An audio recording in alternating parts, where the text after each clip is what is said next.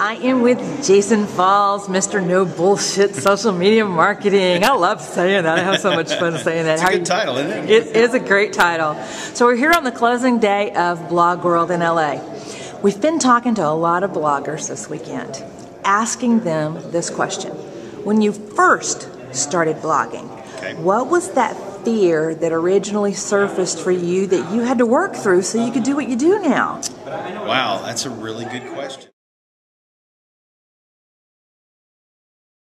I think the biggest thing for me was because when I started blogging at Social Media Explorer, I was a public relations account manager at an ad agency, and I worked with a couple of big brands, but I didn't have a sort of a national, footprint. I didn't have this. I wasn't a thought leader. I didn't think of myself as one at the time, and so the fear for me is what I'm saying, are my opinions valid?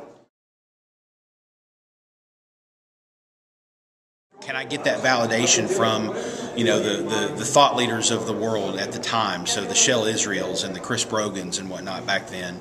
And I was always sort of wondering, and Amber Naslund calls it the imposter syndrome. You kind of feel like you don't really belong.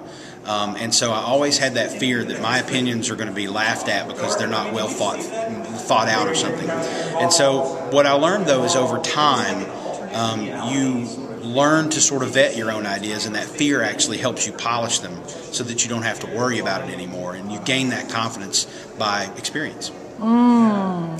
Wise word.